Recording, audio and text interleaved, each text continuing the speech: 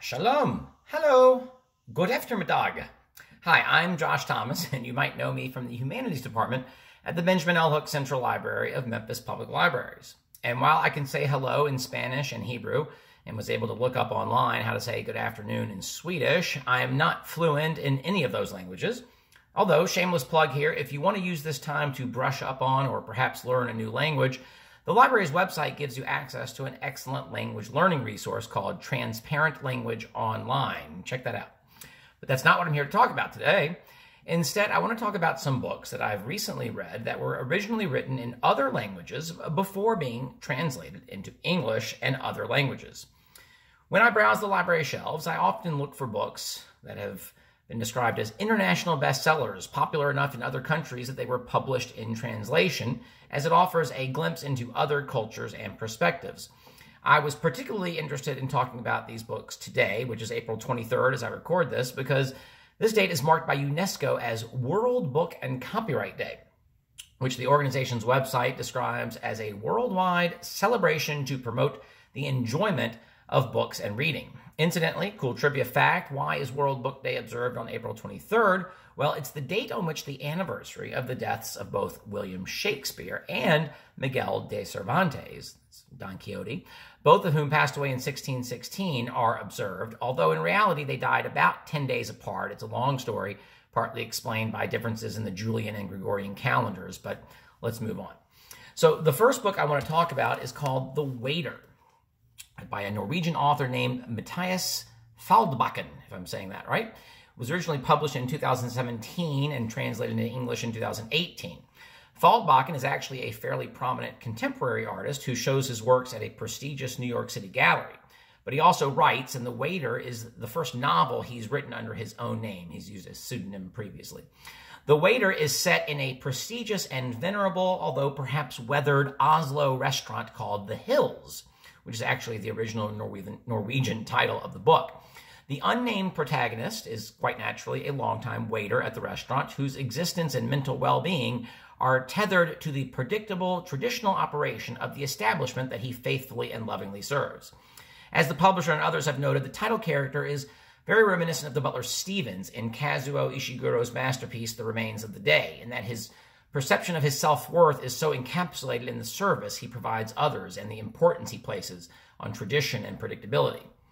There's not much action or even narrative in The Waiter. The principal conflict and story, which takes place over a couple of days, involves the arrival of a new customer, a young woman, whose unexplained presence amongst the usual group of patrons throws the waiter's routine and assumptions out of whack, as well as the school-age daughter of a regular customer who the waiter is asked to look after for the afternoon, while his father is in Copenhagen for a short business trip, forcing him to think of ways that he'll be able to keep the young lady occupied for the evening. One result of his attempt to entertain the young student is that we learn about the Romanesco cauliflower. I had to look that up, and it's a really interesting vegetable. I would check that out. The Waiter might not be for everyone, but it's a wonderful book in terms of its observations about the protagonist's presumptions of what is proper and appropriate behavior, and in its attention to the meticulous detail of the main character's world and a level of importance, misplaced perhaps, but there nonetheless, that we can all place on the rituals of our life, something that all of us are perhaps dealing with right now during these very unusual times.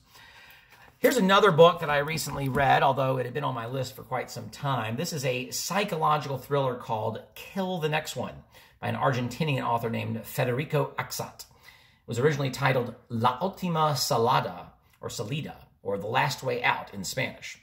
The book was translated into more than 30 languages, and it's been optioned for a movie treatment, so it's something you might see at movie theaters one day, the cinema.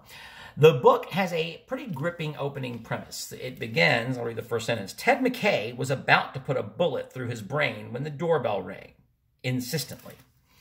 The main character, Ted McKay, after meticulous planning that he later describes, is about to shoot himself in the head.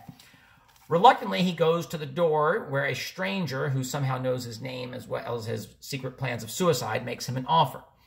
Instead of killing himself and forcing his wife to return home from her trip with the couple's daughters to find his lifeless body in his study, Ted is asked to participate in a chain of killings. First, he will justifiably, let's say, kill a man who presumptively killed his girlfriend but escaped conviction on a technicality. Then he will kill a man who, like Ted, wants to die because of a poor medical prognosis. In exchange, Ted will be killed by another assailant rather than take his own life. Suffice to say, nothing is as it seems, and McKay is forced to unravel the mystery behind the original offer, as well as the truth regarding what he knows about himself. The book is somewhat reminiscent of Dennis Lehane's Shutter Island, which I highly recommend, in that the main character is forced to face a reality different from the one we've been led to believe. As with most psychological thrillers, there are numerous twists and turns along the journey, and things aren't resolved until very nearly the last page of the novel. This is a really engrossing ride, and one that I think is very much worth exploring. And if you do read it and you can tell me what the possum in the book represents, especially after the book's epilogue, please come by the library when we get reopened and tell me, or you can find me online. I want to briefly talk about another book. This one is from Sweden. I don't have the paper copy of it with me, called The Room, written by Jonas Karlsson, who is actually a prominent actor in his native country. Karlsson's first foray into writing was as a playwright, and The Room was actually his debut novel. The Room is a Kafkaesque satire, and that adjective might be enough to turn many readers off, but if you are a fan of Kafka, or even if you're not, you should definitely give this a try. Also, if you enjoy things like the movie Office Space or the television show The Office, you'll probably appreciate the humor and dry wit of this book.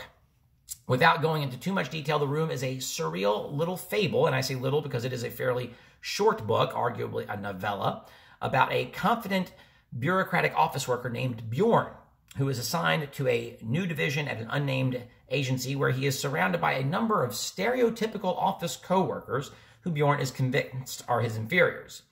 Things become uncomfortable when Bjorn discovers a room in the office corridor where he finds he can accomplish his best work, but only he is able to see the room.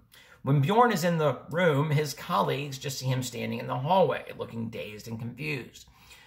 Bjorn's behavior generates conflict in the workplace, forcing his reluctant manager to broker an agreement amongst the colleagues that will allow everyone to coexist in their own perceived reality. Again, this satire of corporate culture and office politics and perhaps mental health will probably not be everyone's cup of tea, but it's worth checking out this fairly quick read and perhaps even asking some friends to give it a try, as it invites discussion and debate. And finally, and perhaps my favorite of this quartet of books, is a recent translation of a book from Israel titled The Coincidence Makers by Yoav Bloom. Like several of the authors I've talked about, Bloom actually has a career outside of writing. He's also a software developer. Bloom has written 3 novels, all of them bestsellers in his native Israel, but The Coincidence Makers was his debut, published back in 2011. It's the first to be translated into English, as well as in a number of other languages. The Coincidence Makers is classified as fantasy, you see a little sticker here, although I would describe it as more in the realm of magical realism. The main narrative of the book involves 3 friends, Guy, Emily, and Eric, at least in the English version, who have all been trained at the same time as coincidence makers, seemingly normal human beings, although Guy is a former imaginary friend whose job is to create coincidences in order for desired outcomes to occur. Examples are making sure that intended lovers meet one another, having an accountant discover his destiny as a great poet, or orchestrating the accidental discovery of penicillin. It somewhat reminds me of the movie The Adjustment Bureau, which was based on a Philip K. Dick story, if you remember that, but with a much more benign purpose, although this book does involve a renowned hitman who leads a seemingly charmed professional life. One of the humorous touches in the book is that, and there's a number of them, but one is that between certain chapters, Bloom includes excerpts from the textbooks the coincidence makers used in the course of their training, with titles such as Technical Methods in Coincidence Making, and a workbook from the course Free Choice, Boundaries, and Rules of Thumb, Part 3. The realism that Bloom brings to the notion of people amongst us who are busy pulling strings in order to orchestrate seemingly random occurrences is a fun touch that brings to mind the magical world of the Harry Potter series. At least it made me think of that. At the heart of the book is a love story, as Guy pines for Cassandra, a fellow imaginary friend whom he met during that part of his existence, but to say any more would be to give too much away. The Coincidence Makers is a beautiful tale exploring the notions of fate, free will, and love. It's really just a fun read, and I'm a big fan of it. All of these books, conveniently enough, are available as ebooks from the Memphis Public Libraries. So if you have downloaded the Libby app on your smart device, you can borrow and read these books now, assuming they haven't been checked out already. And if they have, you can always put them on hold and get in line. I hope many of you have a chance to read some or all of these books or many of the others that we have available to download. And if you do, I hope you enjoy them as much as I did. Well, that is all for today. I appreciate everyone tuning in and listening, and I hope I'll have the chance to tell you about more books soon. In the meantime, hope you all stay safe and healthy. And as always, thanks for remembering to start here at the Memphis Public Libraries.